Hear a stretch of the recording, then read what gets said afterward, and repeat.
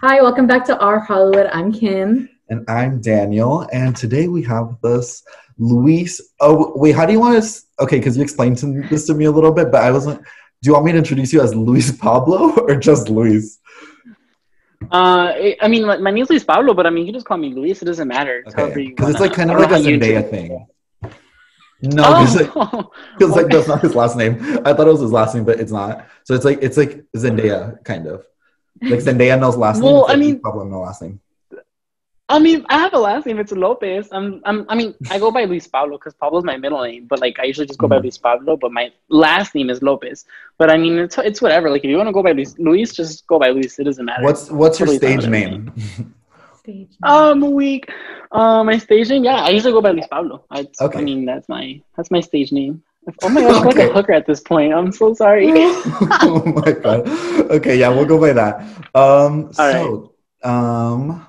Today's topic is well, before we explain it, we're gonna ask you some little questions so people can get to know you. So why did you want to go into this industry and why did you want to start acting? And what are you doing right now? Like what are you doing for that? Yeah, so I'm from Texas, so I moved here to LA for acting, of course. That's like the reason why I came here because I'm studying acting. I'm doing my bachelor's in fine arts for film. And the reason was because ever since I was little, I've seen myself as a performer, in other words. And I don't know if I always just liked the arts and everything, especially growing up in the Hispanic community that I grew up in. There wasn't really accessibilities to me in that aspect. No one that I hung out with or none of the boys that I was with always, they were mostly into sports and they weren't really into the whole theater or acting or anything like that. But I always saw myself like either singing or dancing in the cafeteria in elementary school or middle school. And it's been a passion of mine, especially because it's like you get into a character where you leave the world for a second, whether it be for one scene or for two scenes. You leave the real world and you just read a script and you become someone else. You don't become yourself anymore. Um, so that's one of my biggest inspirations for the acting industry. And right now, because of COVID, my school's a very hands-on school. We do a lot of technique and a lot of like scene work in class. But obviously, since last year, which was what March, March when we went back on Zoom, it's changed a lot. So it's more of I guess you could say self taping and doing more of Mhm. our own work at home. And it's been a big change, but I'm kind of getting used to it at this point. My school has allowed some films to start taking place. For example, I think in October I filmed in the you had to go get COVID tested and then some agreements and then some tests. But we actually did like a little scene here at this park on like by the Hollywood sign, and it was pretty fun. I mean, obviously, we all had to be away from the director and the producer. It was social distancing, of course. We only took off our masks when the camera was rolling, and then when they said cut, our mask was back on. So right now, it's just more a bunch of technically just self taping for classes as homework, and also when I'm lucky, when it's available, we do like actually films like at the park. So that's something to do. Yeah, that's interesting. I didn't like, yeah, a lot of my kind of classwork right now is all online because clearly. Um, but I think, yeah, like I don't really think there's really any other ways to learn a lot of these stuff other than hands-on.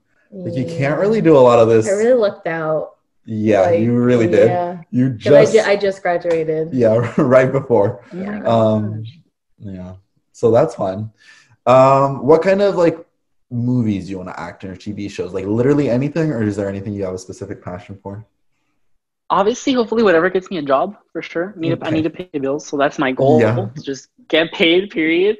But I feel like me personally, my forte is comedy, so I feel like I would do really great in like a sketch type of like TV show. Like for example, Daniel told me he doesn't like Friends, but you know what? I love the type of Friends and like that type of comedy. So I just see myself working at least one skit like that, whether it be Friends or Saturday Night Live, I don't know, one of those things, but for sure something in Uh-huh. comedy. That's my forte for Okay. sure. Interesting. Well, thank you for telling us that. And now we're gonna talk a little bit. Oh, just kidding. Do we want to do what we watched? Yeah. Okay. So I think this is the But first time it's even gonna go live because I've been cutting it out of the last ones because we talked too much. yeah. But basically, we're just each gonna go around and say something that we watched, just as a little icebreaker before we get into the deep stuff. So, Kim, do you want to start? The only television I've watched is Grownish. I caught up on like the new, like the Oh first my half. gosh. Yeah, I don't know. Like What I season are love you watching. on? I'm on the most current one. Like, Yeah. Okay. Yeah. It's such a good show. I love it. yeah. I don't know. Like it is a good show, but it's also like I don't like where they just took the season. Like they like because Luca and Zoe were together, and then Yeah, all of a and all of a sudden sudden, they're not even talking. They're not even like yeah. friends at this point. It's And then I was just, crazy. like, the love interests just don't make sense. I'm like, he literally after she chose Luca, like he was just like whatever. He was just on his own, like whatever. And also, I don't even know. So I loved it in the beginning, but now like the direction it's turning, I'm just like, what is going on? Like, what is happening at all? Like, I don't get it. But I will still watch it because I love all the like actors in it. So that's the only reason I'm watching it is because I love all the actors in it. So like, I actually met Vivek at work, like in the really? drive-through. Yeah, Vivek came to the drive and I was like, it's him, it's him, it's him. But like, he's so calm in person. I mean, duh, he's an Yeah. actor, but he's so like, it was him. And I was like, it's just one of those faces you see and you're like, oh my gosh, it's him. Uh-huh. I just love that show. It's a Did you famous say show. anything to him? His character's name is Vivek in the Oh, show. oh. Did you say anything to him? No, but I googled his name afterwards just to be safe, and it was him. I was like, the Yeah. guy from Grownish, Vivek, and I was like, oh fuck, it is him. But no, I didn't tell him anything. I was too shy. Yeah. He's like one of like the side characters, I feel like. Okay. I hope they like bring out his character a little bit more. I would love to. I mean, they did. I don't know if you saw season 2, or was it season 1 when they were like, oh, like he was doing drugs because he was trying to get, Yeah. he was trying to get it by. Yeah, but then like it just completely, oh God, you have to watch. Like it doesn't make sense if you don't watch the show. But yeah, that was like interesting, and then they that's the thing I hate about that show is because like they'll start like interesting plot lines, but then like fix it in 2 episodes, and I'm like, I understand it's a comedy show and we need to keep it like a little lighthearted, but also like they choose to like have dialogue about serious topics, and I feel like you can do both, you know. But I don't know. Every episode is always a different story for sure. It's always like there's a seriousness to it and then like a comedy side to it. Mm-hmm. But I love the actor, so I will always watch it. Fine. So that's my that's my thing. I recently started watching Modern Family because they put all 11 seasons on Hulu, and so like when it was airing, like obviously I was too young. Like when it started, it's been going for 11 years, and my mom like it just ended, right? Yeah, like a year ago, I think. And my mom would not let me watch it, like, because she's been watching it since the beginning, and she would not let me watch it because she said it wasn't for kids. And so then they put it on Hulu, and I was like, Mom, I'm gonna watch it now. I love when that happens. Yeah. When you finally get old enough to watch something you weren't allowed to. I'm like, yeah, I get it. Like, I don't think I would have gotten the jokes. Oh yeah. It's so good though. I love Modern That's why Family. it went on for so long. Yeah, I understand. Like, I'm gonna watch all 11 seasons. I'm already on season 3, and they put it like a week ago. Yeah. Wow. Well, yeah, they're short, no? Yeah, they're like 20 minutes. Yeah. But they're really good episodes, so they're funny. I think it's really funny. Yeah, and I took a comedy writing class like last year. It was when it was still in person, so yeah, last year. And we learned about like the structure of comedy episodes, and like now watching a comedy show, I'm like, interesting, because Modern Family does it so well, where it's like they start 3 different storylines and then they all combine, and like when their family's all together and it's so chaotic. And I'm like, it's so cute though. I love Modern Family.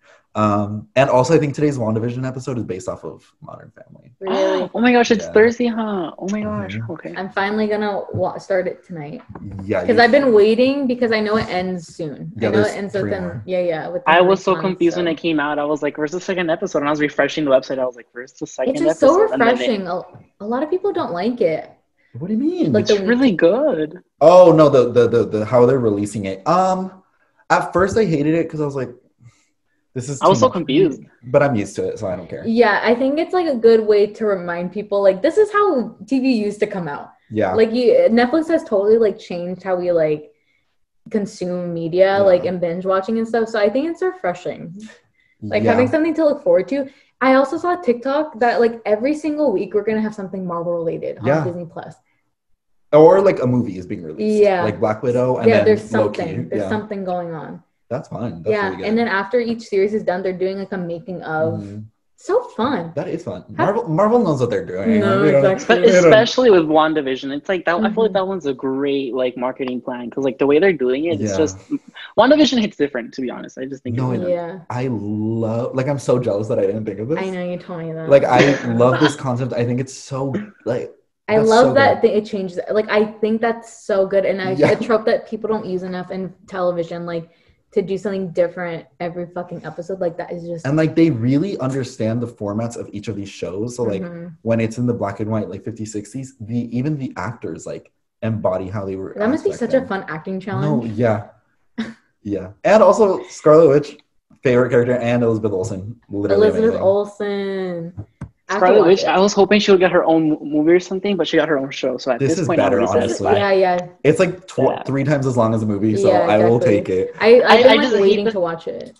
I think the only thing I hate is the fact that the episodes are like, what, 20 minutes? I'm like, oh, come on, can it be longer? Mm-hmm. But I mean, they're really good. Yeah, I heard the last 3 are supposed to be an hour. Oh, shit. Because like the reason they were short is because that's how long sitcoms are. That's true. But the last 3, it's kind of leaving the sitcom. It's like I know what's going on. I definitely How know. are you on WandaVision TikTok? Did I send you something that like... No, I got on WandaVision TikTok my own, and I haven't watched any of the episodes, but I know exactly what's going on. I just I just wanted to like be going on. Yeah. I think started today because the last 3 apparently are going to be huge. What did you watch? Yeah, what did you watch? I saw this movie called The High Note. It's on HBO Max. Oh, it's with what's her name? She's from Blackish. She plays the mom. Tracy Ellis Ross. Us know it. I love that. I'm all like, her. I think it's such a good movie. Have you guys seen it? No. Mm-hmm. It's honestly, really good. I feel like. No, sorry. Go ahead. No, what were you gonna say? Like I don't. It was just. It was like one of those movies that was about to come out, but then COVID hit. Oh. Yeah, it really. I remember. Yeah, Dakota Johnson. She's honestly so hot. I was like, damn, I love her so much. But it's like the way I would describe this movie is a good. If you like The Star Is Born, you're gonna like this one, for sure. Okay. I think it was really good. I think it was really like it was so different. I mean, I honestly thought it was like it gave me a Devil Wears Prada type of vibe, but then when you actually start watching it, it's like completely opposite. And I feel like it's so, I don't know, I just really loved it. And like it took place here in LA. So like it was I think like the images are really nice. And the storyline was also nice too, because there's so many plot twists in that film that I was like, what the heck? Like this is supposed to be artistic. What the heck? But I think it's really good. You guys should really watch it. I think it's one of my best movies I've seen recently. Oh, wow. Okay. You said Devil Wears Prada, and then I remembered the Emma Stone Cruella trailer. I don't want to talk about it right now. Why? Oh my gosh, what? You don't. I just don't think she was the right casting. I love Miss Emma. Sorry, go ahead. No, I was just gonna say Disney's changing things up, so I feel like this is a nice twist because this is the story of Cruella, and honestly, she gives me bad bitch vibes here. I don't know. Okay, here's my thing. I was watching the trailer, and when she does her little evil laugh, I was like, oh no. Because, like, she's not scary. Emma Stone, we love you. Like, this has been an Emma Stone stan podcast. We still stand. Yeah, we still stand. Like, she looks great with the half hair, but I just think, like, she's not scary. And Cruella de Vil is literally so scary. Yeah. Because, like, she just wants to kill dogs. Like, that's terrifying. Like, what has to go on in here to just want to kill puppies? But yeah. I don't know. I liked it though. I think it was pretty cool though. Like I don't know. I like her accent. I was like, oh wow, that's actress shit right there. I don't want them to girl boss Cruella. The little line at the very end. Oh, that I am woman, hear me roar. Yeah. I'm just not gonna say anything because like I feel like I'm gonna end up liking it. Yeah. Oh yeah. Because I was like being a hater towards Maleficent, and then it came out, and I was like, I love it. Maleficent is a great movie. Yeah, but it for sure gave me the Joker vibes. The preview gave me Joker vibes. I was like, oh wow, Disney Joker. That's literally what everyone was saying on Twitter. They were like, you guys just don't like it because it's like the girl Joker. And I was like, no. Because we didn't like the guy Joker either. Like, I don't know. I will hold my tongue until I watch it. Absolutely. Because we can't really. I've been looking forward to it. But honestly, Disney doesn't do trailers very well.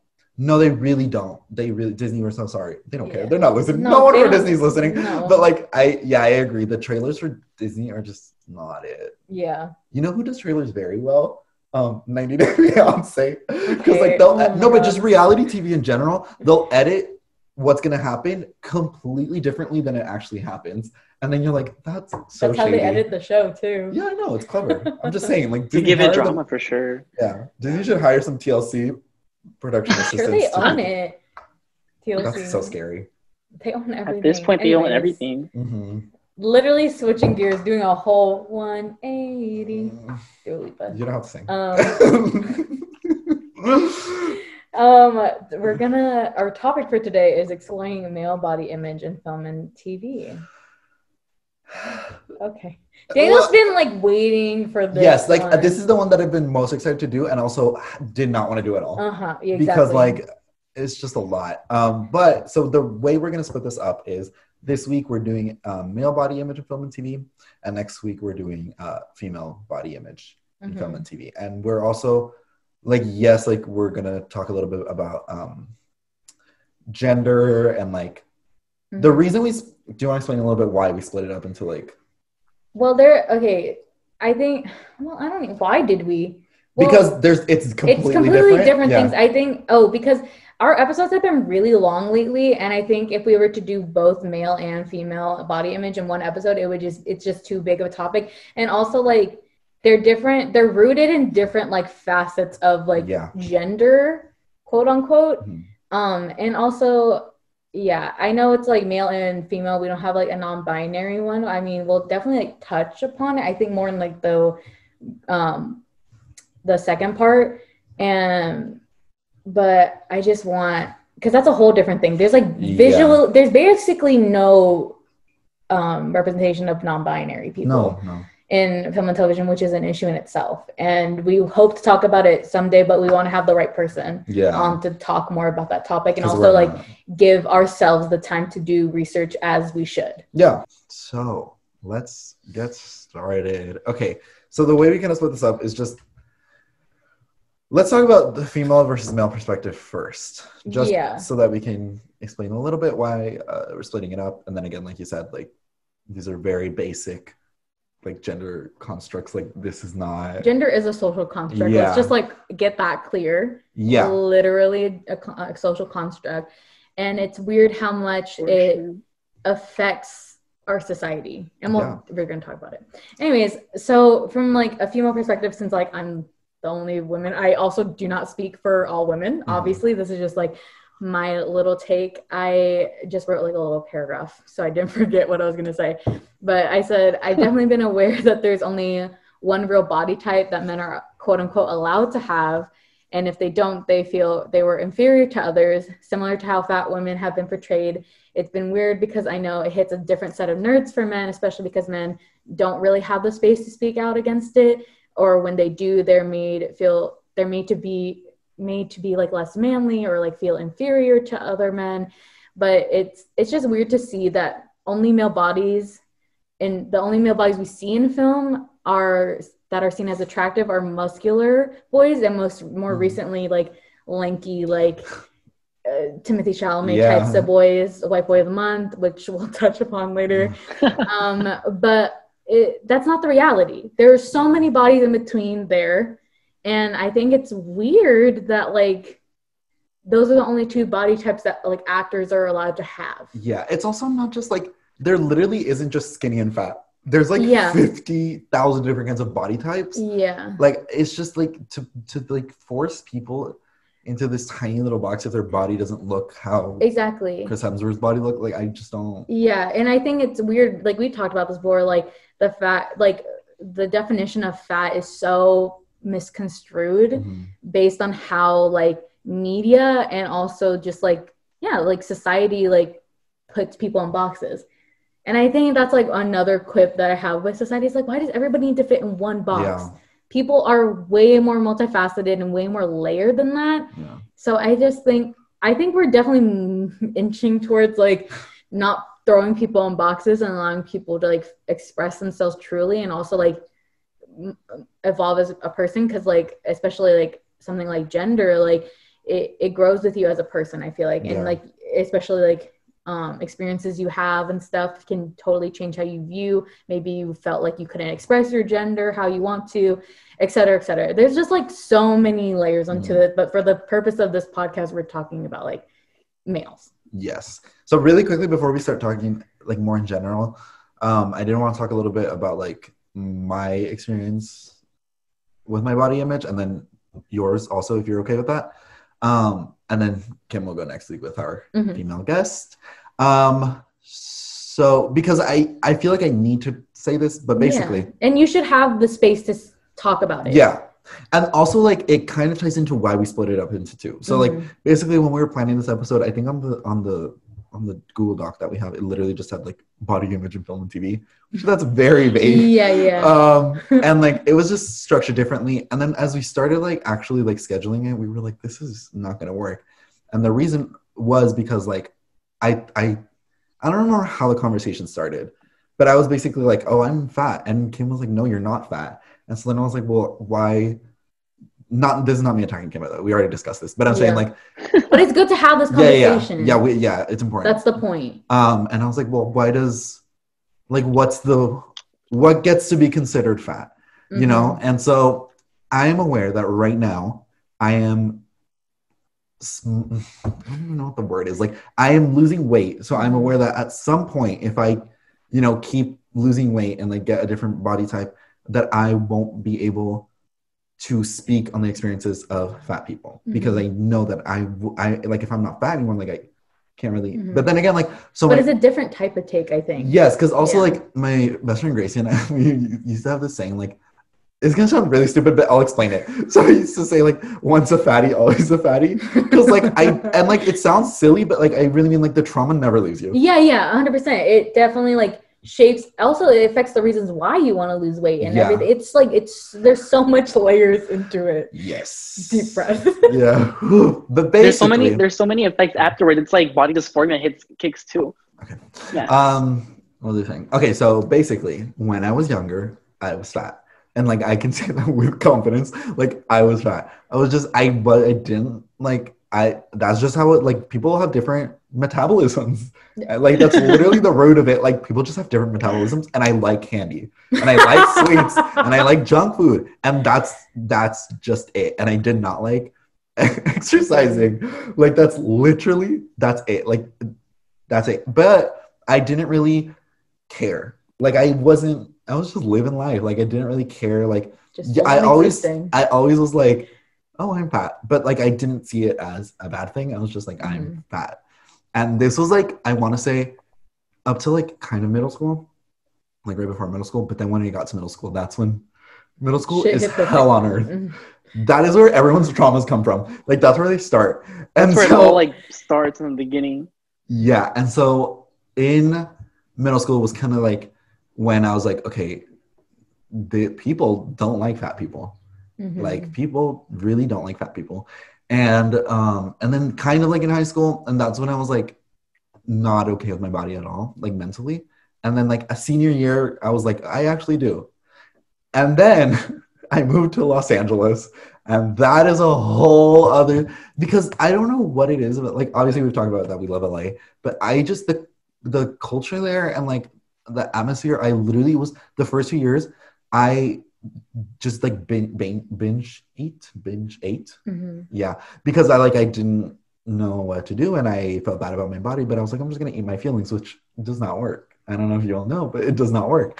And so it was just not going well, and then I like spiraled and had my mental breakdown, and then I was like, okay, well, I'm gonna start working out like for myself, because I also got a physical trainer, like a personal trainer, and he was like, well, why do you want to do it? And I was like, literally just for me, because I don't want to, like I want to feel more confident in clothes that I want to wear, because I really like fashion, but I just don't feel comfortable wearing like things with the and you're also tall as fuck, so it's like already hard enough to find clothes. Yeah.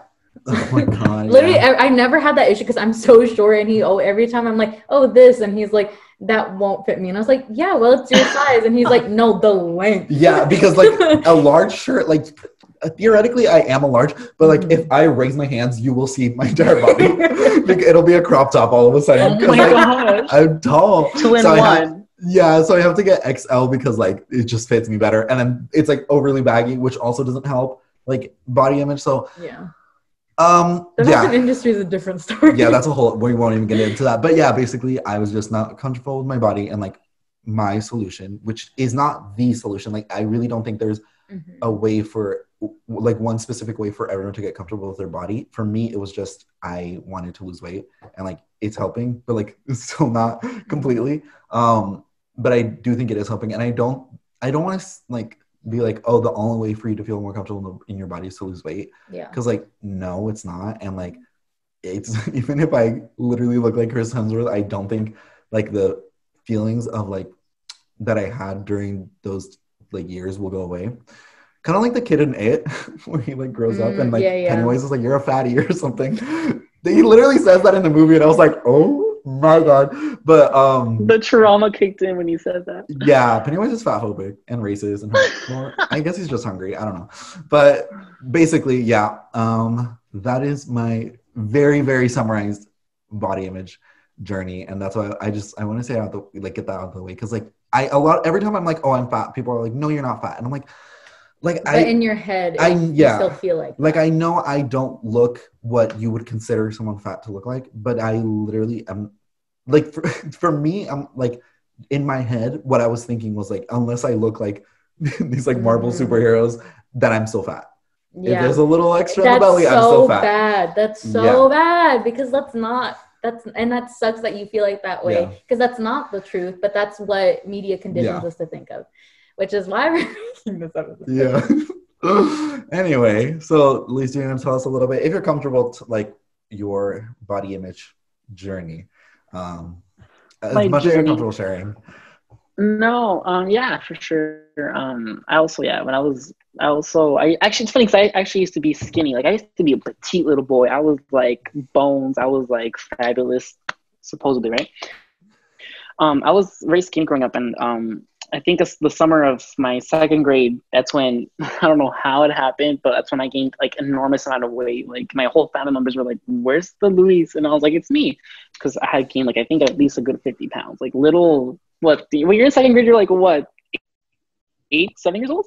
I was little. Mm-hmm. And I gained weight by second grade, and that weight never left my body. It never did. I heard it from all my family members, like, oh my gosh, like this kid is not the same Luis that we know. Like it was just a whole ass like dilemma growing up. But I never saw myself as fat. I was always like, I'm me. I'm living life. I'm a little kid. Little kids don't think about their weight. And I just never cared about it. I was in second grade. All of my elementary school, like, I mean, I think I was aware that I wasn't a petite kid, but I just didn't care about being fat. I was just living life, being myself. And then I think it's when middle school started, which was sixth grade, when it hits you hard, because like it's a whole ass different world. Like that's when you start seeing so many things, so many bodies. You see the older kids, you see everything. And you're like, wait, why do I look different? I mean, not that I was the only chubby kid, but we weren't as scattered around as all the other kids, you know? So that's when I started like wondering, like, why don't I look like them? And then obviously hearing from your family, like, hey, you're not looking good. Like you're eating too much. Like at the family gatherings, like, I know it's a joke, but everyone's like, otro plato? Like, I'm just trying to get a second plate, bro. I'm trying to eat. And that's when mentally, like, those things start getting to you, whether it was 5 or 6 years ago, till this day, I still like have those things in my head. And yeah, just growing up, it was like very like, why do I look different? Why am I not losing weight, et cetera, et cetera. And I've heard it all from family members. And long story short of, I mean, I've always just been chubby since I think my junior year of high school, towards senior year, it's when I started to say like, hey, I kind of want to take care of myself a little more. If I'm being fully honest here, I wasn't the healthiest way, but I did drop a great amount of weight by my senior year. I don't know how I did it, but it just happened. And then here's the thing: it doesn't. You would think it gets better. I mean, yeah, there's a point where it's like, oh my gosh, Luis lost weight. Like, oh my gosh, he's not the same fat kid from freshman year. But the difference is, I've heard it all from people say, oh, okay, you were too chubby. Like, start eating less, or you need to tone it down. Like, stop eating as much as you do. Like, why are you eating that? You're chubby. You lose weight, and now it's like, Luis, you're looking unhealthy. Are you eating? Like, are you anorexic? Are you throwing up? Is everything okay? Are you not eating? So I've literally heard it all at this point where it's like, I need to start taking care of myself for me and loving myself for me. And like we said right now, like the body dysphoria is something real. Like I consider myself having it because the trauma's there. It really is. I mean, I could be sitting down here and all of a sudden I'm like, I feel like at my angle I'm looking fat. Or here on Zoom right now, like especially in class, I'm like, I feel like I look chubby from this angle. Let me lower the camera. Let me move the camera. So like that trauma is still there. But luckily I've been working on myself, and I'm like, you know what? I want to be healthy for me, not for anyone else, but for me, because I want to love myself and take care of myself the way I should. And that's how lately I've just been taking care of myself. And there's nothing more better than self-love. I think self-love is the best thing you could do instead of asking for it or expecting it from others. I feel like loving yourself for you and taking care of yourself for you is the best thing you can do. So all all that trauma is still there. And like I said, I've heard it all before. I'm too fat. I'm too skinny. Are you eating? Are you bulimic? Are you anorexic? You're gonna get diabetes if you keep eating.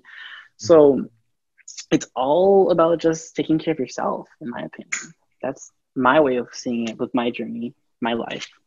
No, yeah, and I didn't even get into the family thing. I literally, because that was a whole, like, people really just... That's where it starts. Yeah, and also people just love to give their opinion where it's not needed. Like, people love to open their mouth. And like you were saying, like, so before it was like, oh, you're eating too much, like, blah, blah, why don't you do this? But then now it's like people look at me, like, they'll say like, oh, like, you look great. And I'm like, I know you think that's a compliment, but it's really, it's just as bad as you went up to me and said, you look fat. Like, it's the same thing. Like, it makes me feel the same. Or like, oh my God, someone said to me once, like, oh, you look so good, and like, you look so happy because like you're skinny or something like that. And I was like, oh Lord, have mercy. Deep inside, you're just crying. Like, you still feel like the fat kid. In my opinion, I feel like you still feel like no matter how much weight you lose, no matter how much progress you do, that fat kid. And I'm not trying to say in a bad way, but like that fat kid that we were, it still lives in your head. Like, I get so conscious when I eat now. I'm like, I don't know how I used to do it. Well, I'm like, oh, candy, eat it. Now it's like, I really think about it. I'm like, do I need to eat the candy? Yeah. Do I want to eat the candy? To the point where I don't even want to look at it anymore. I'm like, I'm good. Like, even eating, like, there's still that trauma of like, what can I eat and what can't I? Like, I feel like it's a whole ass dilemma to face on your own. Yeah. I think the word fat is super missing. I used to be really sensitive to the word fat in general. So like, and I just kind of not came to terms. I just kind of like redefined it for myself. And I think everybody should in general, because it's been used as like an insult, and it's not. It's just a description of a person. And it took me I just changed the meaning of that word for myself like a couple months ago. Like I used to be the person that's like, fat people shouldn't say that at all, like blah, blah, blah, blah. Like you should not, but like I was just like super sensitive about it because it's been used as an insult towards me. And so I was like, I don't want people to say that word at all. But it's just like, it's not. I think, I know like body positivity, body neutrality, that's like a different story. But I just think like we need to redefine how we describe, like use the word fat to like describe people, like not using it as for sure a weapon. Changing it the way you say it is different. Like, you know how everyone's like, oh, look, like now you have a fat ass, and it's like it's supposed to be a compliment, but still it's like that trauma's still there, and you're like, wait, what do you mean fat? Like someone says, oh, hey, look at that fat ass, and you're like, wait, like what do you mean? Like me as in like I'm looking fat, or as in like my junk's looking big? Like what are you talking about? Yeah, and it's like it gets all over the place. And then also like people, so like you eat a lot and you're like, oh, I feel so fat. Like, and it's like I understand what you're saying. Like you feel full. Yeah. But like just using it in that like context, you're literally saying like, oh, I feel bad. And you're using fat as a way to describe that. I think it's been, I mean, I'll talk about more like a girl's experience like next episode, but like I think quarantine has helped me a lot tackle that word and tackle how I feel about myself, because in college, like you're surrounded by all your friends, like they're always like talk, especially like girls and stuff, and just like body image always comes up, like in like small ways, like when we're getting ready to go out to like a club or a party or something, and then they're like, do I look fat in this dress, like blah blah blah, and I'm just like, I'm literally sitting there on the couch like, no. I know they don't mean it. Nobody means it intentionally. It's just the way we've been conditioned in our society. So like I don't, if my friends are listening to this, I don't even know if they listen to my podcast, but it's not your fault. It's just the way we've been conditioned as society, and we'll get into that right now. And it starts when we're kids. Go ahead. So, okay. Well, Daniel's been waiting for this. No, really quickly before we do that, let's talk a little bit about the Justin Baldoni TED Talk before we move on, because then we're going to spiral. So really quickly, we talked about it. Was it last Female Comedies? Was last week? No. Oh, 2 weeks ago. Yeah. 2 weeks ago. So when we did the Female Comedies episode, we talked about Jane the Virgin, and Kim mentioned that Justin Baldoni did a TED Talk on masculinity. She was like, everyone should watch it. And so I had never seen it, so I watched it. Literally needs to be required in health classes. Like, people need to watch this, get exit questions. I was like, they need exit questions for this, like to pay attention. Like it's that helpful, I think. Yes. Especially coming from somebody like him, who's like portrayed like these quote unquote masculine roles. Like, anyways. No, but yeah, no, I agree. I think I won't go too much into it because just go watch it because genuinely I can't say anything that he didn't already say 10 times better. But yeah, it's just how like men and women and like how differently we're conditioned to talk about things, especially body image. But yeah, anyway, so let's talk a little bit about male body image in kids' television shows. So I think when you're a kid, you don't realize any of this. You really don't. And then when I was researching for the episode, I would literally was like spiraling. I was like, I cannot believe some of my favorite things basically hated me. Like, I don't know how to like, that's literally the only way to explain it. But so I found this article and it said fat shaming is the norm in our kids' favorite shows. And it's like a mommy blog. And like this lady was like watching her kid. He was watching Arthur, and like something like happened on the episode where Arthur was like, I need to start working out or something. And the mom was like, let's turn that off. And then she went to watch it by herself. And there was a scene where Arthur is like huge. And like people are like looking at him like as a circus, like it's like a dream sequence or something. And like people are looking at, he's like at a circus and he's like on stage and people are like making fun of him. And she was like, I can't believe that kids, this is what we're telling kids, especially fat little kids, because I don't like, well, your body when you're a kid like literally does not matter because it's gonna change. So like these things should not be being implanted in kids' heads at all because it's so dangerous and so toxic. But one part of the article that I thought was really interesting was that a 2017 study found that 84% of the top grossing kids movies released between 2012 and 2015 promote weight stigma.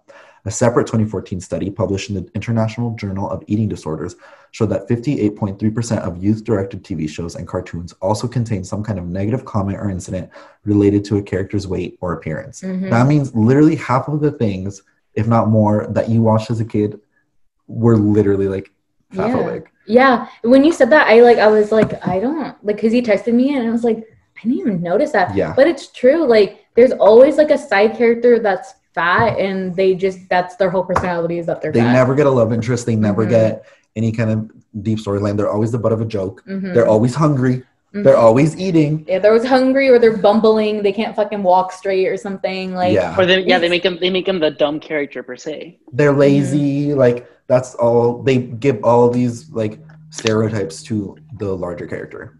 Always. And a lot of the times they're not even like, I don't know how to explain it. Like they don't make the character, like they never say like, oh, you're fat. Like explicitly. Yeah. It's in the like subtext, which is so much worse. But like every single Disney Channel show, just think of one. Yeah, there was a like plus size friend. Yeah. And they weren't the main character. They never were the main character. They were literally just a plus size friend. Yeah, literally.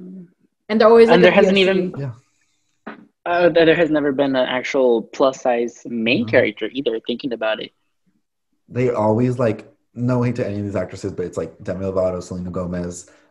We like trickled in there with That's So Raven. Like she had that one episode. Oh, That's So Raven really tackled it. Yeah, and they literally had a whole episode. It's like one of their most iconic episodes. And that was so helpful. I remember watching that when I was a kid, and I was like, whoa. If all the Disney Channel shows did that, we would be in a very different place right now. Society if Disney Channel didn't make fat characters. Which episode was that one? It was the one with the fashion show. Yeah, the fashion show where they make fun of Raven, or is it Raven? Because they say that she's too fat to model. But then she does it anyway, and she's like, I love myself. Period. It makes me want to cry. I literally get emotional. It's a really good episode. That's what Raven really tackled. That's what Raven also tackled racism and like so many things. That show was great. I think it was like the most realistic one. Yeah, there was probably PLC in that writer's room. Oh, and not the other ones. But like on the flip side, there's like not really any plus size male leads. No, but there is. This is the one that I always think of. It's in Sunny with the Chance. There was the I forgot his name. I think his name was blonde Mitchell one or something. The blonde one, and he was like the fatter character. And all his jokes were about being fat. And then in Jesse, it was Bertram. Or eating. Yeah, all of Bertram's jokes are about being lazy or wanting to eat or like. And that was I'm trying to think of, was this a weird place? It was. The uncle, wasn't it the uncle who was the dad's brother? Yeah. Wow. They redeemed it a little bit with the Shakira thing. I love that, oh my gosh. Yeah. I'm trying to think of other examples. Good Luck Charlie. What's the girl's name? Bridget Mendler's best friend. Oh my gosh, Well, yeah. all of Wasn't the it Disney TT? characters.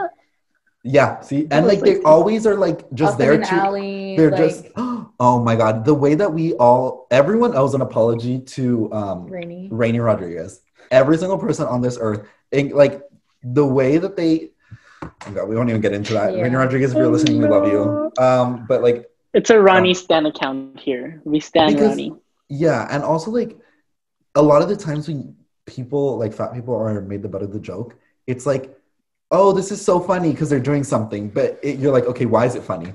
It's literally because they're fat. They're just doing something that could have happened to like a skinny person, and like, but it wouldn't be funny because they're skinny. Yeah, and still, like, it's still weird. A lot of the jokes are like that.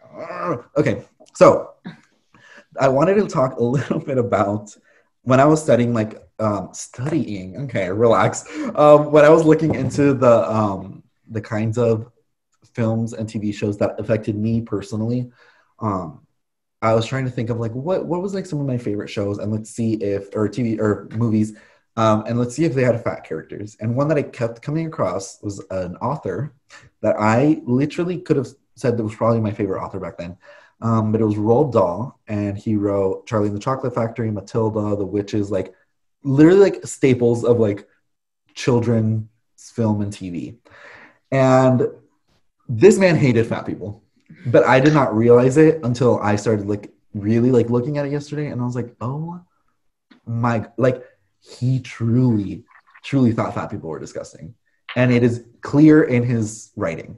So here I am with my little books and my post-it notes, because I was looking at the movie scenes, and I was like, yes, it's still evident. Yeah. But I wanted to go to the root, like that's source. Nasty. Yeah. Oh god. I wanted to go to the root source. I've never read his books. No, this was a box set. Like it was all his books, and so I was like obsessed with his books. Yeah. I still like I appreciate these characters. I love these characters, but like I never realized how fat phobic they were. So many authors are so problematic. Yeah. So the first one is Charlie and the Chocolate Factory. So there's two of them.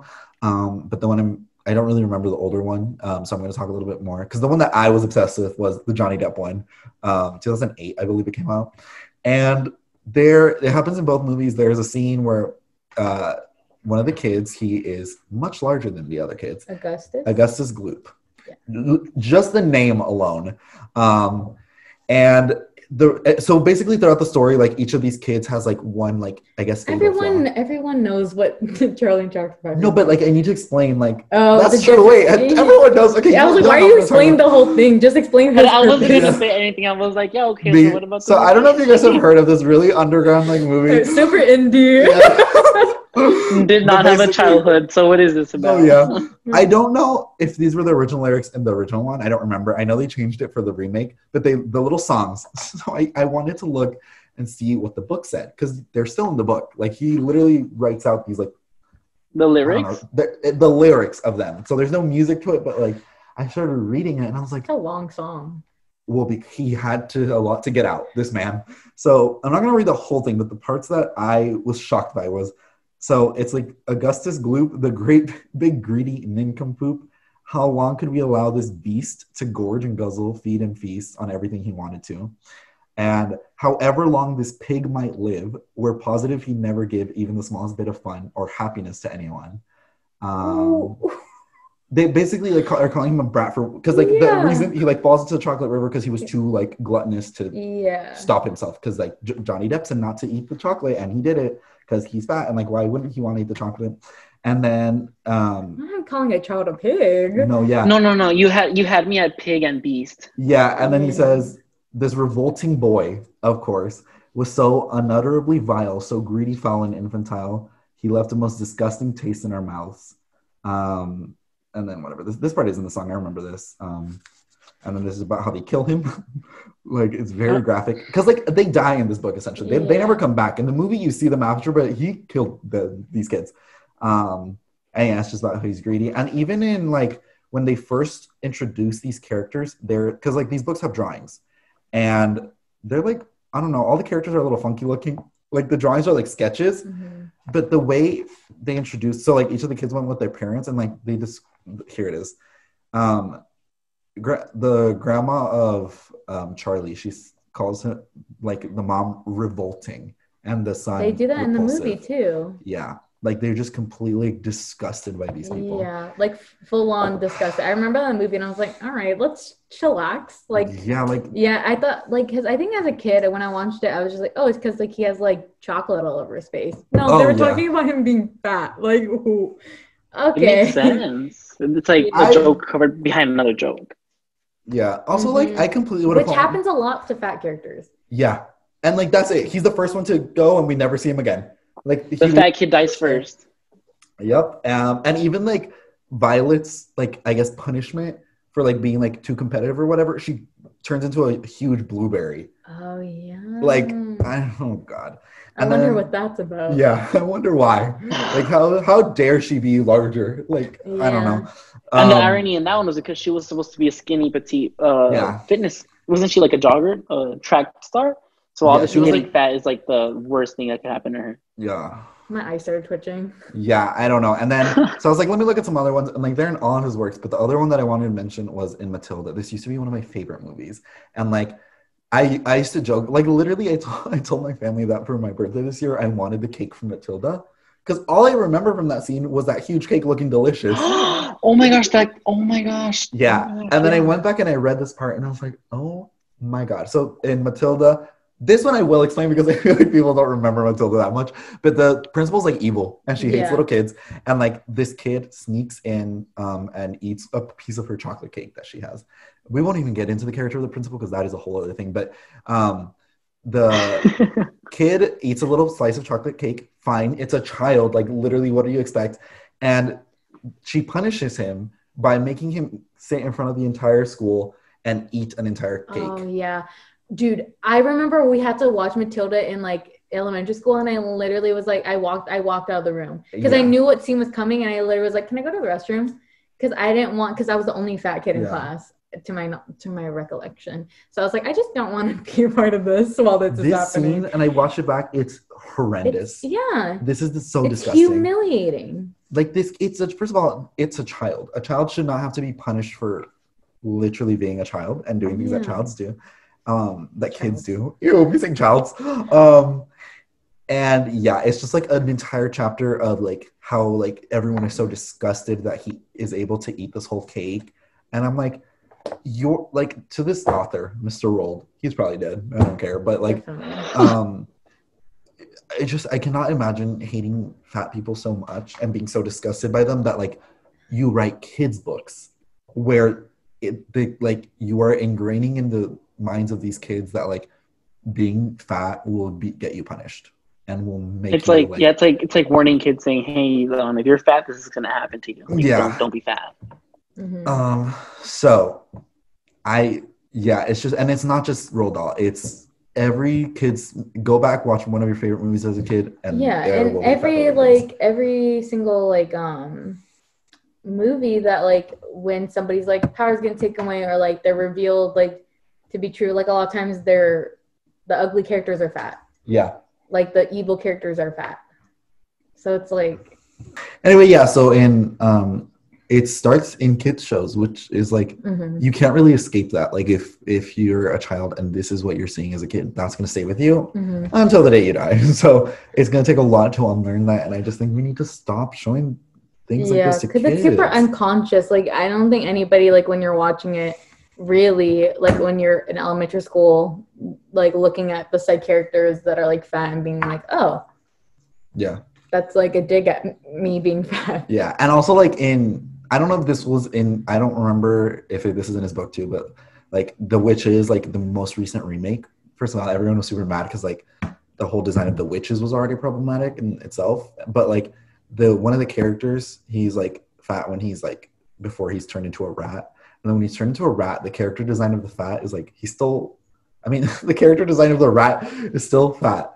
And like half of the jokes from that point on are about the rat not being able to fit in like certain pipes, or like he got stuck under the thing because like he was too big. And I was like I hate when movies do that. And I like, now it's easier to notice, and so I'm glad that I'm able to notice it now because I can be like, yeah, well, you guys thought this was funny, but it's not funny. I wonder what switch like flips in middle schoolers' brains where they're like, I'm just gonna be nasty to people that are not like me. know. Like, I don't know what happens in people's heads. Because I don't know, like, I was never really bullied about my weight, like, to my face. Like, it wasn't, but I definitely heard, like, whispers and shit. Like, I'm not fucking stupid. But, like, I don't know. It's super weird. But I mean, I'll talk about it more next week. Yeah, I mean, I definitely was. Yeah. But, like, obviously I don't. Yeah, I think it's like more face to face. Yeah. For sure. Like, because definitely. men are more confrontational in general. And I think that's another parallel, because women, it's a lot more sneaky and like whispery and like, but like men will literally fucking call you shit to your face and like make your life a living hell for what? For literally what do you get out of that, for sir? no reason. And I think the worst part was also like in middle school was when you're in the locker rooms. I never wanted to change with anybody there. Never. No. I think I was the only kid in my period who would go to the restroom and change there. And even going to the restroom and changing there was already like traumatizing, because it was like, damn, like, what do I have to hide? Why am I going somewhere else? And I was just physically, I could never be like those guys who would walk around with their shirtless just the whole time. Like, hey, coach, what's up? Like, what the heck? Literally, like, I haven't like taken off my shirt like at the pool or at the beach in literally like 15 years. Oh, that's why I don't go to the beach or the pool. And like, I love water, but I just will not do that. Like, that is the trauma that these, not even just these film and TV shows, but like this society like caused me, that like I still, to this day, I'm 22 or about to be 22 years old. I should not care about this, but I literally cannot. Like, physically, even just wearing like tank tops, like, I like the entire time I'm like closing the shirt because I feel very like conscious about it, and like it's so frustrating because I know like I have no reason to be thinking like this, but it still is there. It's just like, it's always going to be in the back of your head. Yeah. And it takes time to get over it. I will say, like, it's just like training your mind and stuff, and everybody moves at their own pace, but like, be forgiving with yourself when you're dealing with that kind of stuff, I think. Because I used to be the same way, but like, just know it can get better. Everybody just moves at their different pace, and don't feel bad that you're still feeling the trauma that you feel from a child. Like, absolutely. And for sure, just don't ever compare yourself to others, like other body types. Like, obviously, why don't I look like her? Why don't I look like him? Like, I'm just trying to look like him. And it's like, no, everyone's body is literally built different. Like, some people can lose the weight faster than others, and that's the comparing is what sucks. Yeah, exactly. And I think that like that, I feel like, correct me if I'm wrong, but like that changed all of our mindsets when we stopped comparing our bodies to other people. Yeah. And like started living for ourselves. That's what changed, and that's how our relationship with our bodies like changed. Yeah. And then when you see progress for yourself, that's when you start admiring yourself and going, wow, like I went from looking like this to looking like this. It's all in self-love for sure. Yeah. Yeah, well, that ties a little bit into the next thing that we kind of want to talk about, which is like the other side of male body image in film and TV, which is this masculine, six-pack abs body type, which is very prevalent in like superhero films and that kind of thing. Okay, so well, I want to start with like this quote I have, because I wrote like a paper about masculinity, and I thought this quote. Hold on. The title is. He made it. Okay, no, our professor literally docked us points if we didn't have a creative title. So then go. Okay, so the title of this essay is masculinity, but it's mask written as in like M-A-S-K. So like masculinity. Masculinity. When you read the essay, it makes sense. Okay. I just thought it was funny because like I was like looking at it, I was like masculinity. Yeah. Honestly, I was so proud of it when I came up with it, because like I never am good at like creating titles. Like creating the name for this fucking podcast was like a whole trip. Yeah. So, like it's hard for me to come with titles, and when I did that one, I was like, oh, this is my best work. Anyways, masculinity. Oh wow. Thank you. Good essay, to be honest. But this quote, I think, like really sets it up. Just like, because body image in relation to masculinity it's intersected. You know what I mean? It's a part of the layers. And then this book, it's called American Film. It's probably like, I literally bought the textbook. It was my textbook in film theory, but I bought it after I finished the class because it's that good. It's just interesting if you're interested in like sociology and like how people like react to media and like communications. Like, it's just interesting, and it helps a lot with this podcast. Like, I definitely read it a lot when we're like preparing for this podcast. But this quote says, American society teaches and fosters certain types of behavior in men, The ones commonly thought of masculine, in parentheses, aggression, strength, leadership, lack of emotion, in order to maintain and reinforce patriarchal privilege. Mhm. And that I feel like is like in regards to body image, like absolutely like upholds like patriarchal privilege. Because like when you think of like a superhero body, like muscular, they can defend America, they can defend the world, and like, you know, I think that's how like I thought about it in regards to like the topic we're talking about. It's just like people somehow idealize or match people having muscles and like a washboard abs and whatever the fuck can lift a car, like whatever, into like the identity of being a male. Yeah. I think that's just weird. Yeah. So, okay, I don't know why, but like I never saw superhero movies and was like, oh, I wish I looked like that. Because they were like, I don't know, I guess I'm barely like older, so like I guess if I rewatched it, I'd be different. But they were like grown, they were like 30, so I was like, I have time. I don't know. So it never like affected me. What affected me more was like movies with like teenagers, where like high school movies where like it was like the and like the nerdy kid was still skinny though. Skinny, or like they're it's like a skinny nerd and then the fat nerd. Yeah, literally Spider-Man Homecoming. Like, and also hold on, before we apparently like, okay, so the character Ned in Spider-Man, the new ones, is like Tom Holland's Peter Parker's best friend, and he's just like kind of nerdy. He's just kind of there for a good time. He's comedic relief, as fat characters usually are. But apparently, like in the new one, this is just rumored and I don't know, but he lost a lot of weight, and like recently, which like, okay, like he lost a lot of weight, and apparently it's because he has like a villain role in this new one.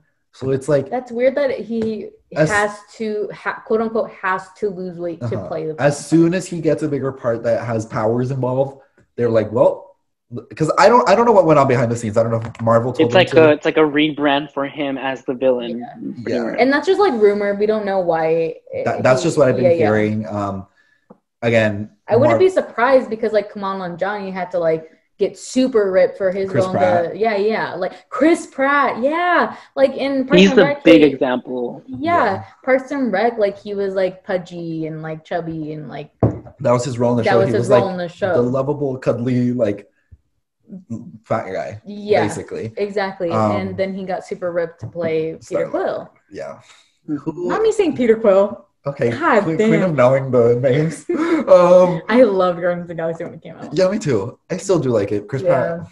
Okay, but like I don't know, like it's a lot. Star-Lord and Andy from Parks and Rec have a lot of the same characteristics, but like the thing that was like, I don't know how to explain this. It's like, just like because like they have similar types. That's why like I feel like Chris Pratt was like quote unquote perfect for the role. Yeah. But Star-Lord has like Star-Lord has like sex appeal and like he's a little like edgy and like he's rugged is like the thing. Yeah. But he can't be rugged and be like chubby. Like that's not superhero material. I don't think if Chris Pratt still looked like how he looked in Parks and Rec as Star-Lord, I don't think it would have affected the story at all. I would have liked it. Yeah. And like since we're on the topic, it makes sense for like his character type, I think. I mean, like it doesn't matter what his body looks like. I don't think it matters what anybody's body looks like in really relation to being a superhero, especially when they have like magical powers. Yeah, that one really don't make sense to me. I'm like, okay, so why do they have to have muscles? So fat people can have magic? Like, you're telling me I can't be out here making like the universe? You can tell me I can't be Doctor Strange? Yeah. And not be fat? Like, what the fuck? Oh my God. What the hell does that equate to? Like, well, I guess like Doctor Strange, like again, side character, but Doctor Strange is like, was he his friend? I don't know, Wong. He was like a side character. To be honest, I did not watch Doctor Strange. He's also an Endgame and like Avenger. Okay. I'm just not a huge Benedict. There's nothing he did to me. I didn't think he did. Like Benedict Cumberbatch. I just like I'm not on the train that everyone else was on. Remember when I've only seen him on Doctor Strange. That's it. Doctor Strange, Benedict. That's it. I think I mentioned this before, but I was on like Supernatural, Doctor Who, Yes, Sherlock Tumblr when that was a thing. So like that, like I did force myself to watch Sherlock, so that's where I knew him from. I just love the magical Marvel heroes. So I love Doctor Strange. I love Scarlet Witch. Like I just need. There's so much more interesting than the rich guy who has a suit. Like I literally don't care. Iron Man's my favorite, but like I fair, know that's but empty fair. Yeah. If they had a magical character that was fat, I would cry. Literally, I would cry. I just think, yeah, let's get some fat superheroes. But it doesn't even need to be fat. They could just be like normal body. Average size, like, yeah, not normal, regular. but like just. Well, like for example, Tony Stark, when he first started, I don't think he was built like super hot, right? Like in the first, at least for the first movie, he didn't seem buff or anything. He seemed average in my opinion, and I think it was like towards the end game eras when you started seeing him more built. That's when, but it's like it's a suit. So what? A fat person's not gonna fit in that Iron Man suit? But that's also the question there. Like Captain America, like he was so like tiny. He wanted to fight for America, but he was too little. So let's give him abs, and now he can defend America. Let's mutate him. Yeah, They would rather mutate them.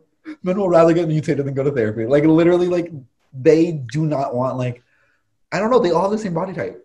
Yeah. Okay. Also, another thing that Kim and I were talking about briefly before this was Fat Thor in Avengers Endgame, where oh my gosh, yeah, Fat Thor. So essentially, Thor, why did he gained weight because he was depressed. He was depressed about something that happened in Ragnarok. But he lost, or because he had lost, his and he was everyone died. Oh yeah. Everyone died. No kidding. Something happened in Ragnarok. Something happened to him and he just got his entire planet died. They killed his brother. They killed his dad. Everyone was dead. Everyone was dead. So he just spiraled and Matt Damon was dead. And so Thor was not okay. But the thing that I was uncomfortable with was when I was watching it in the theater. This was 2 years ago. They would make a joke. It wasn't even that long ago. They would make a joke about his weight, and I'd be like, and the entire theater was thought it was the funniest thing ever. And I was like, I must have blacked that out. Yeah, no, it's not there's so many fat jokes. And even the merchandise about it, they call him Bro Thor. Because for some reason I thought they made Funko Pops out of that character, and I thought they said Fat Thor. I was convinced they said Fat Thor. It's Mandela effect. Yeah, everyone was calling him that on social media, Fat Thor. And but no, it's just Bro Thor. But even the Funko Pop, he has a slice of pizza in his hand, and he was drinking a lot of beer in those scenes. Yeah, it's a beer belly, whatever. It was that was I guess how did he lose the weight? I don't remember. Magically. I don't think he didn't lose it, at least for a couple of scenes. He stayed being fat. Yeah. For a few scenes. He's also I guess still Bro Thor in Endgame, but they're in the leaked pictures because he's in the next the Thor movie, Thor 3 or whatever. He's skinny Love again. and Thunder. Yeah, he's skinny again. So I feel they have the opportunity. If they had kept him fat, I would have loved that so much. Yeah, but it's Chris Hemsworth, so. But I don't think he would have had an issue with that. I mean, he didn't Maybe actually, the moms he that didn't wanted to actually see get fat for the role. Oh no, I know. Yeah, it was a fat no, it was obviously it was so fake. He even had the freaking bigger belly per se. Just making a caricature of fat people. Let's stop doing that. And everyone thought it was so funny. I was like, this is what we think comedy is? Okay. Didn't we just hype up WandaVision because it was Marvel? Now we're dragging Listen. Well, okay, what does that mean that you sent me? The one that with the from fucking Oh, where did I even send you that? I think it was a text. No, it might have been Instagram. Let me check real quick. It was it was a tweet that I sent to Kim, and it was it was recent because you don't answer my text, so yes I do. No. Here it is. Oh no, it's not. Wait. Oh yeah, everything's problematic. Let's get you the ability to criticize media and still enjoy it. It's a scene from I don't even know what this is. It's Always Sunny. It's Always Sunny. Yeah. This tweet has been deleted. Screenshot it. Okay. It's a good tweet, but yeah, I think that's honestly what we struggle with a lot on the podcast. I still love Charlie and the Chocolate Factory. I can still talk shit about something for hours and still be I liked it. Yeah. Yeah. That's okay. Yeah. Normalize hating things and loving them at the same time. And loving them. The toxicity. Emotions. Yeah. Having complex emotions. Like I literally, I love Charlie and the Chocolate Factory. Am I excited to see the prequel? Yeah, I don't care. Am Now I I? can't. Now I can't think about it the same anymore. Without Yeah, watching sorry. it. I hope I didn't it's not ruin it. phobic. That movie has a lot of He problems. shrugs. It's like I don't like. We can't do anything. We can't change it. Like Yeah, we're not in a position where we can like actually have power to like change anything. Oh, I meant the Manifesting specific that day. scene in. Oh yeah. It already happened, and like Yeah. critique it, and like that's the thing. Like you can't like let one thing like ruin the whole message because there's bigger things beyond that character. Yeah. You know what I mean? Just like that part of the story was not done well, but you know the overall thing of the movie. I mean, I don't really know what the message of Charlie and Chocolate What Factory is the message? Like anyone can be rich. Pure like, imagination. I don't know. If you're poor, someone with money is gonna help you out. So maybe let's not use Charlie and Chocolate Yeah. Okay. Factory. Matilda. Yeah. Matilda. what is the my message of favorite childhood Matilda? movie.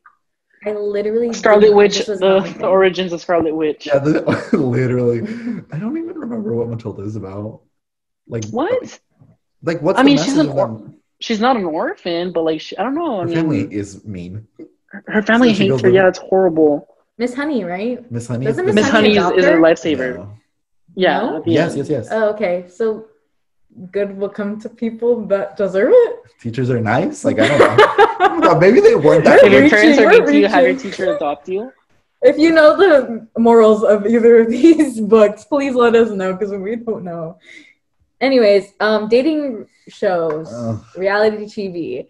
I have been waiting to talk about this one. Turn it the fuck up. I think it's so harmful, especially because dating is hard enough as it is. And then when you're literally only showing, like on The Bachelor is going to be like my main example. Yeah, that's if what I you wrote look too. at all of those fucking, if you literally go on ABC's like website and like look at all those contestants, they all look the same. The exact same body type. Exact same body type. Different, like There might be like three that are skinny. yeah. Mm-hmm. There's never. I don't think I've ever seen a plus size or average size contestant. Or it's wild. It's like where are the big boys at? Like what? Exactly. And it's like it's just perpetuating this idea that you're not attractive if you are any other body type than muscular and like or maybe like tall and slender. And which is so dumb because people are attracted to fat people. Like I don't understand where this. It's literally just in the media because like what's like a fat celebrity that people like are obsessed with? A man. Like Seth. Okay, that's the problem too because you don't have one. No, I do. Okay, there's a few. All my friends love Seth Rogen. They love Seth Rogen. He does not look like a Bachelor contestant. No. So, but like, who cares? Like, I don't understand why the Bachelor contestants all have to look like the most basic. What did you Google? What did you know? She Googled fat actors. And there's just a bunch of white men, and I was just like, "This is not the right." I don't think he's. This is not the right thing to Google. Also, let's not talk about how people fucking just write Jonah Hill off as a fat actor and like completely like torment him about him losing weight and everything. Like I just can't. Or like people, oh my god, Twitter, like literally Twitter. Like people were, I remember he like lost weight and then gained it again. People were like, oh, Jonah Hill's fat again. I'm like, literally, shut up. Go do your homework. I know. Why are you commenting on people's bodies? Who cares? No. Like I think that's honestly like the biggest thing. It's like literally it is none of your business to comment on other people's bodies. Just don't. Just don't. Like, especially when like you just can't like for like when you're thinking about yourself, it's like how can you judge upon some other people's bodies when it's like when do you even love yourself? So I feel like that's a big a hypocritical movement to do right there. And also like Love Island is like one of my favorite TV shows ever to be existence. Just TV shows, not even reality No, TV? I fucking love that show so much. I think it's brilliant. I love it. Wow. But one of my like things that has always made me uncomfortable watching that show is that like they're always basically naked.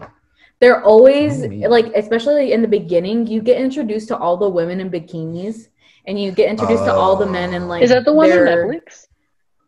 It's on Hulu. It's on Hulu, and it's a British dating show. Is Love Is Blind the one where they're in the pods? Mm-hmm.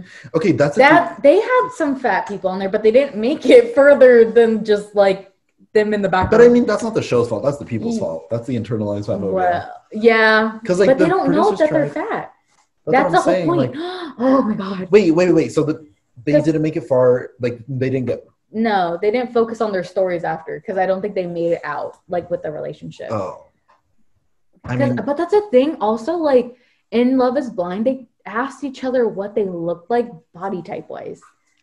I'm pretty sure. I remember somebody being like, I hope, or somebody said either that or somebody said like, I hope she's not fat or something like that. Or Oh like, my like they were God. talking about their ideal body type.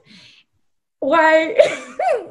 Keep it to yourself. Keep it to the yourself. way that they said that with their whole chest on I'm television. pretty sure they did. I'm sure they did. Because I remember being like, skip. What? I don't like it. Because people will literally just say like, oh, like I don't date fat people, or I don't find fat people attractive, or oh no, that bitch is fat. Like what? Like what? I just think it's weird to completely rule out someone because of their body type. Yeah, somebody because of their body type, because of their race. Like I think that's just weird.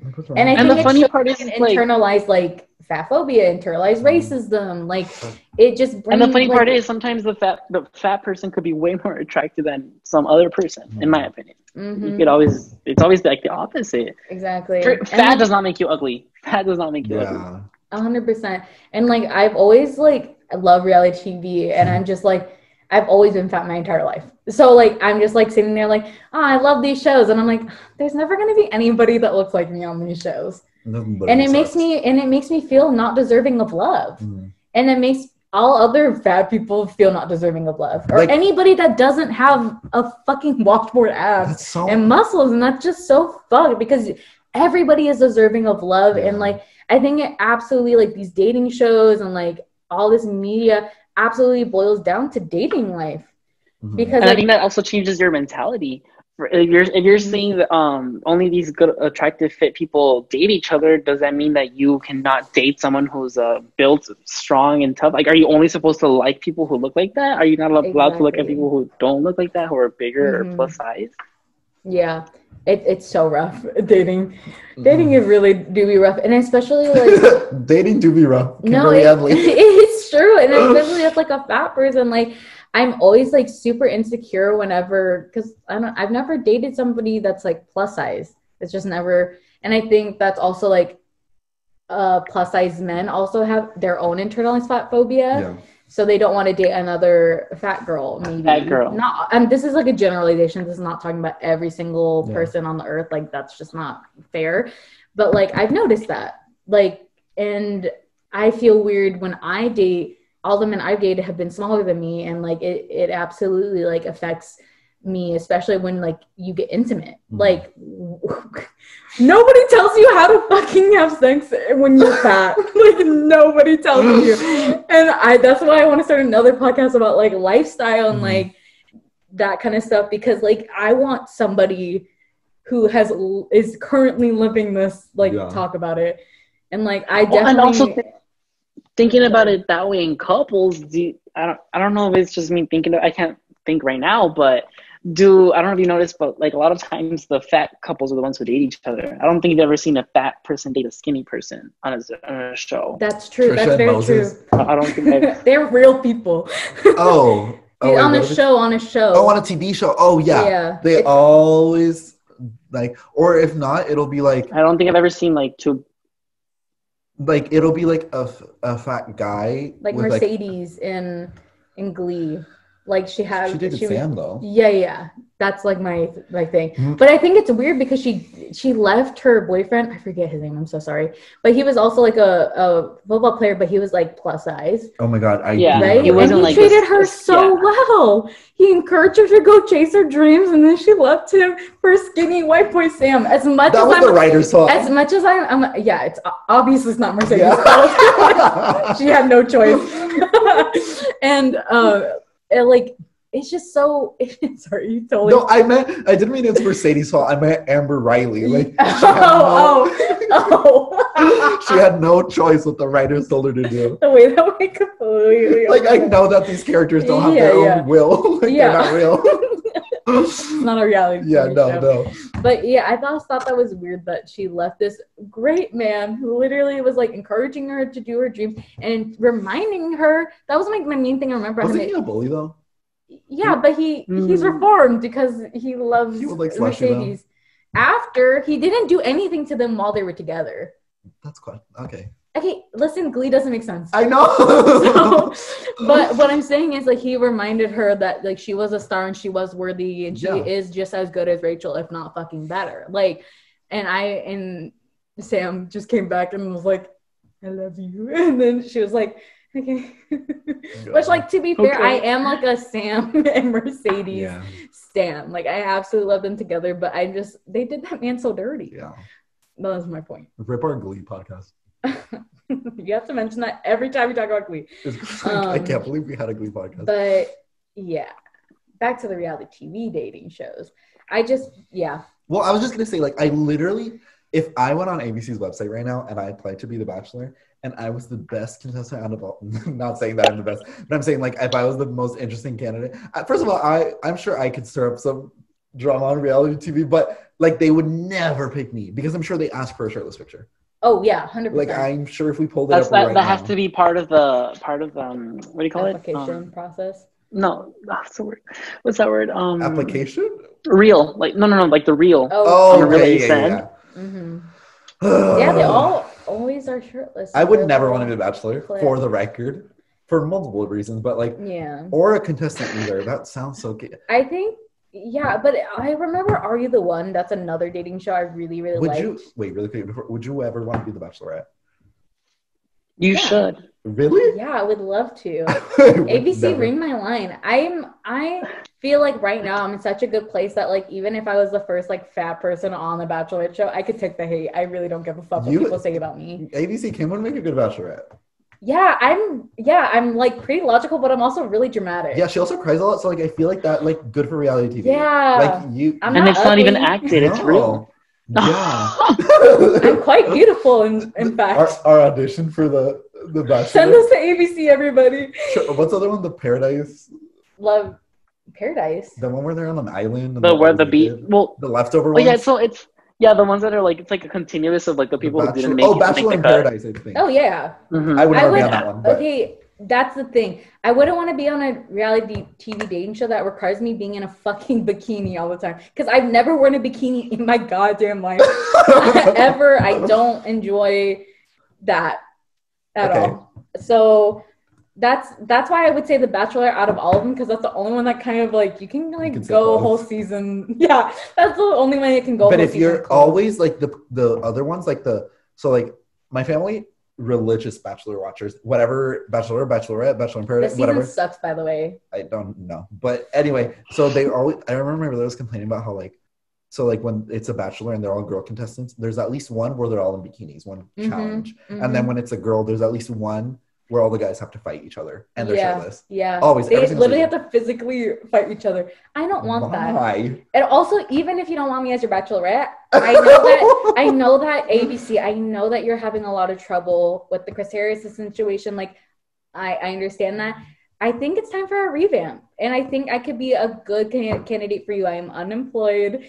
I have been watching your show religiously for like ever. And I definitely can bring a Gen Z flair to your show and update it for the much needed updated needs.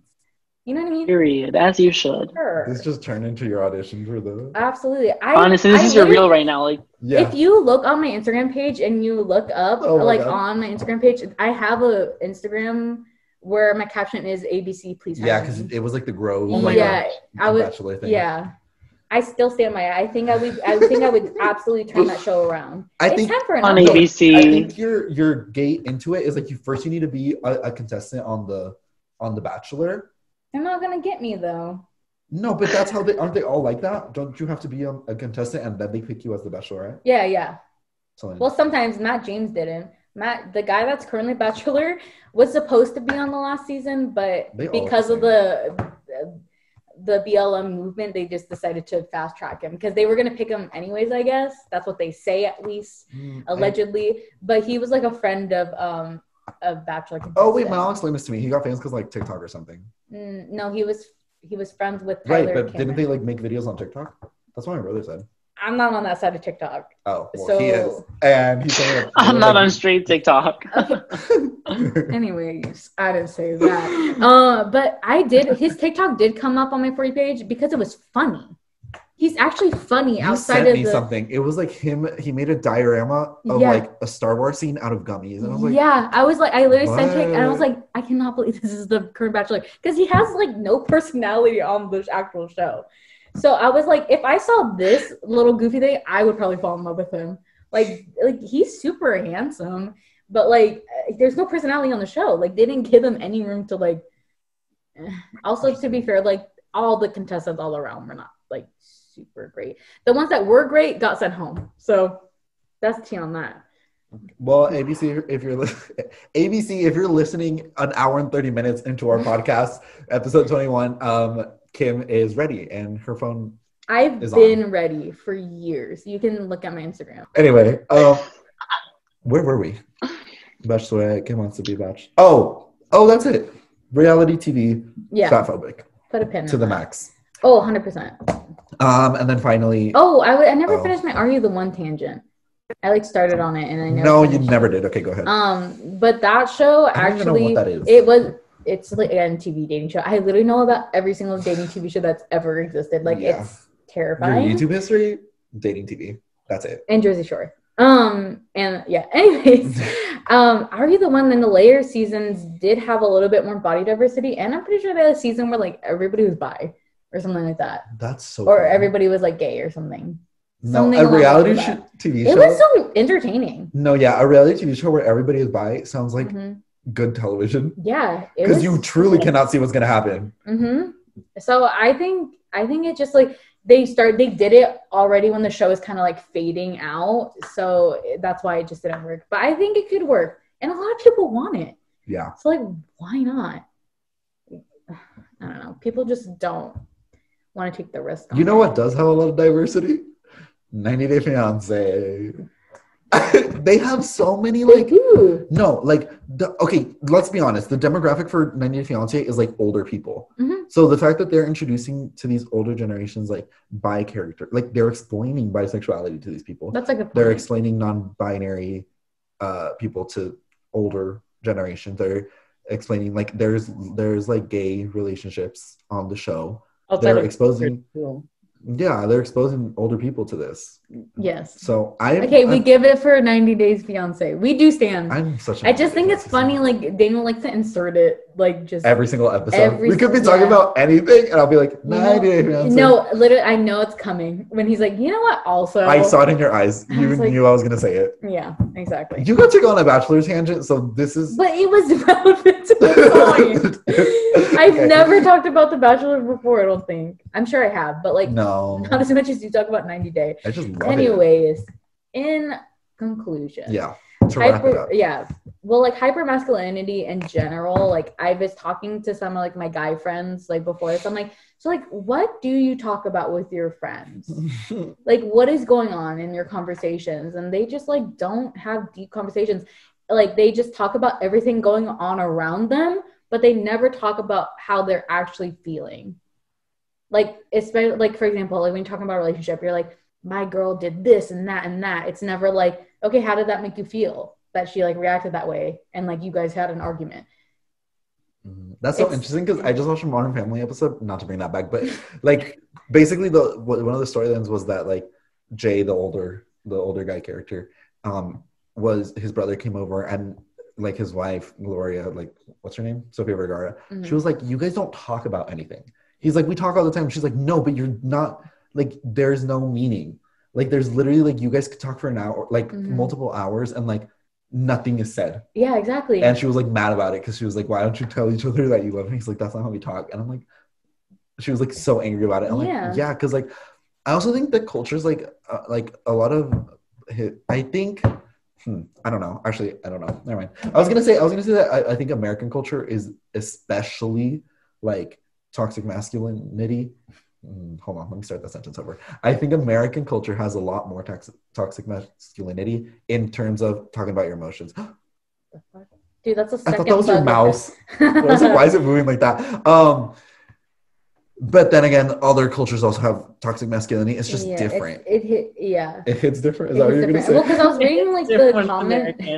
I was reading the comments on like my like from a professor. No, No, because my professor posted this on his like website and like somebody responded to it and she's like, yeah, and Latinx culture, like we have machismo. Yeah. Or I'm so sorry. Why? Because I'm not pronouncing that right. Yeah, yeah. Oh, okay. Right. Sorry. Yeah.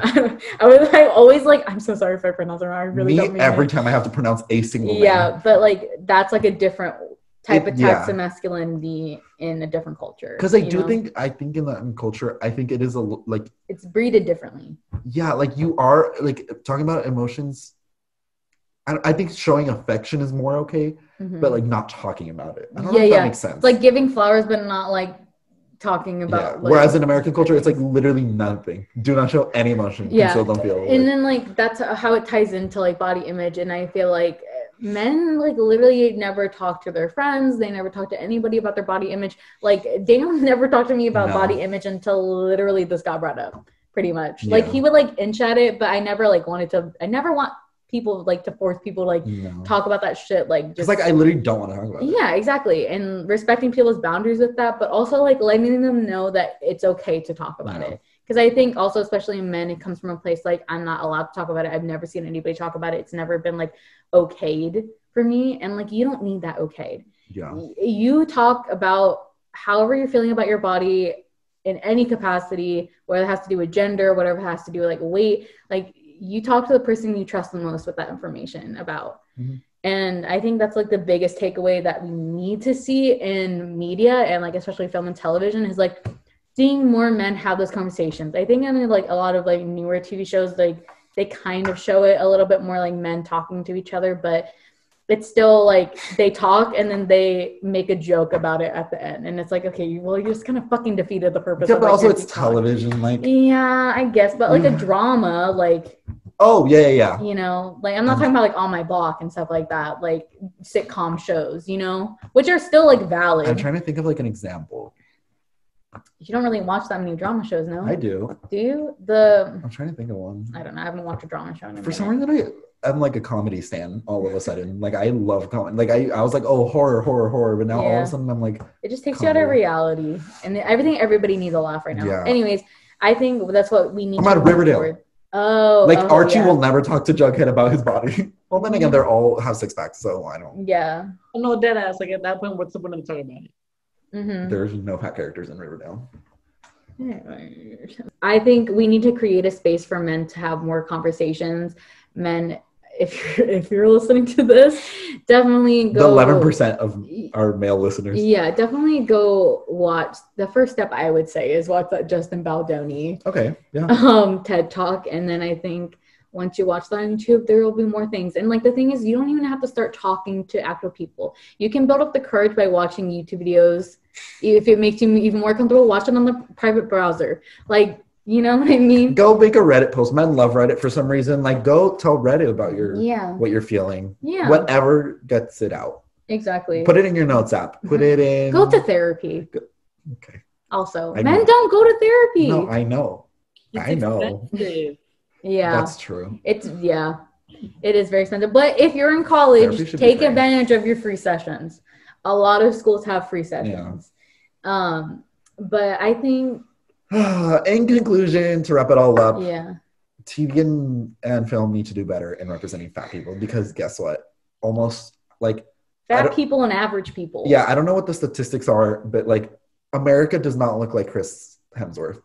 That is a very small percentage of people. And so as soon as we start showing more body types and showing more body types, just having storylines that aren't about what they look like, because a lot of times when we have fat characters, the storyline is learning to love yourself and not like anything else, like literally anything else. And so I think as soon as we start doing that, it will affect the generations that are coming, especially when it's rooted in like children's TV shows. So I think we start there, and then this generation doesn't need to go through what we went through, and let's start changing it there. And then I think it'll trickle up as this generation of like creative people and writers and actors have the right idea about body image. And then they're the ones writing it for the next generation of kids, and it like slowly improves. I think that's the only solution because that is the only solution. Yeah. Diversify writers' rooms back to the first episodes. That's the conclusion we came to every time. And Anyway, so join us next week when we're going to do this all again, but from the female perspective, because that is a whole other... Yeah. I've also been waiting for this one. Turn it up. Yeah, waiting for this one. Turn it up. So, Luis, you want to plug your social media, anything that you want people to take a look at, anything you want to plug, where people can find your work? Yeah, I think my Instagram is G's Luis. So it's G and then 3 E's ZE.LUISS. That's my Instagram. That's where I usually have my photo sessions, which I love to have, and some of my work. So go ahead and give it a follow. Mm-hmm. And then all of this will be on our Instagram as well at @our_Hollywood. And then our TikTok that we never post on. TikTok is just so much work. Is @OurHollywood. Yeah. I'm trying, but like I really cannot. Kim is the TikTok expert. I'm not. I do fashion TikTok. It's a whole different ballgame. I just look at like the thing where like the camera is, and there's so many buttons that I'm like, I don't even. I should get insecure because there's already so many great film people on TikTok. I'm like, I can't even compete. Like they do amazing things. Yeah. Okay. Well, check us out on there. Yeah. Thank you everyone for listening. Do your research about things. Mm-hmm. And yeah, join us next week. Thank you. Any last words? Because that was like really low energy and I don't want to end it on that. I don't know. I thought it was fine. But I was like low energy and I didn't want to be like, okay. I don't know. I'm ready to talk about from the female perspective for next week. Woo. Okay, that's better.